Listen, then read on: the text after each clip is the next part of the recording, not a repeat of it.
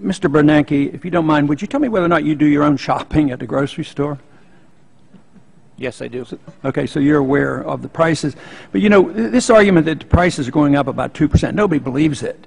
You know, and the old CPI says prices are going up at 9%. They believe this. If people on fixed incomes, they're really hurting. The middle class is really hurting because their inflation rate is very much higher than the government tries to tell them, and that's why they lose trust in government. But you know, this whole idea about prices and debasement of currency, if you loan me $100 and in 2 years from now I gave you 90 back, you'd be pretty upset.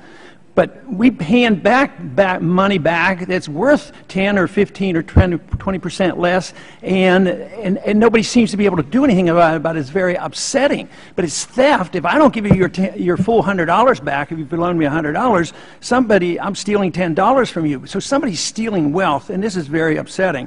But you know, in January at one of your press conferences, you said that you sort of poked a little bit of fun at people to downplay the 2% inflation rate. But if you say it's 2 and I say it's 9, it's compromised for the sake of argument that it's 5%. That you said that if it doesn't hurt you unless you're one of those people who stick the money in the mattress.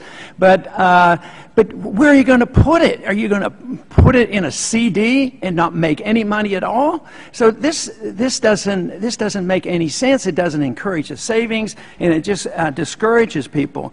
But I do want to make a point about prices, because prices go up. That, to me, is not the inflation. It is one of the bad consequences of the inflation, which comes from the increase in the money supply, and that's one of the bad effects. But, you know, you took over the Fed in 2006. I have a silver ounce here, and this ounce of silver back in 2006 would buy over 4 gallons of gasoline. Today it'll buy almost 11 gallons of gasoline.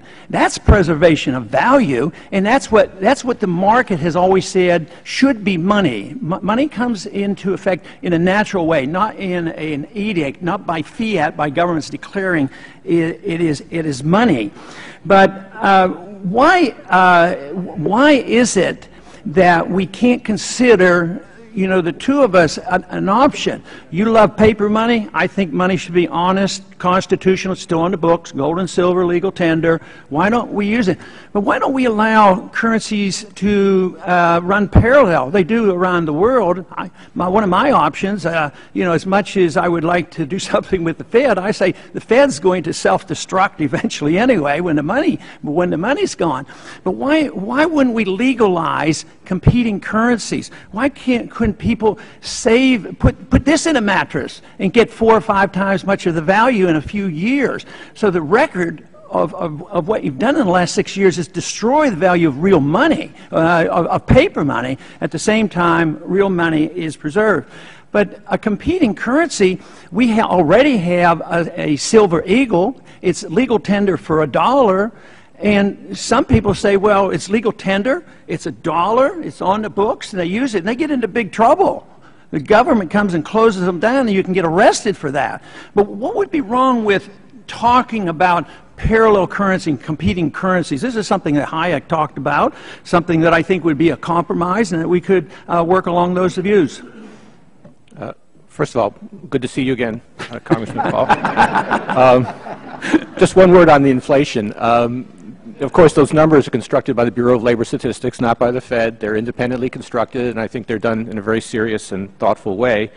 On alternative currencies, nobody prevents you from holding silver or gold if you want to. It's perfectly legal to do that. And you're also it's also perfectly fine to hold other currencies, euros or yen or whatever else.